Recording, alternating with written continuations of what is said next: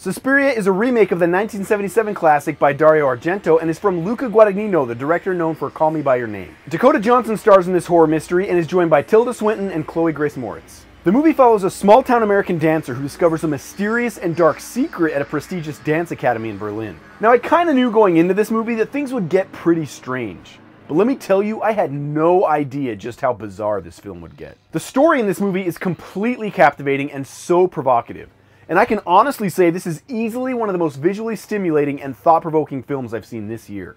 But I do have a few gripes about it. For the most part, all of the performances are great. Most notably Tilda Swinton, who plays 3 different characters in this movie. And to be honest, Swinton did a pretty good job, but I kept waiting for there to be some kind of direct connection between all of her characters, and that payoff never really happened. Plus, it was just plain weird seeing an elderly man speak with a woman's voice.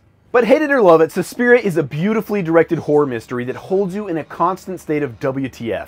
The dreamlike visuals and choreography make for one of the most unique cinematic experiences of the year, but you'll most likely walk out of the theater wondering, what the heck did I just watch? And that's why I give Suspiria a 3.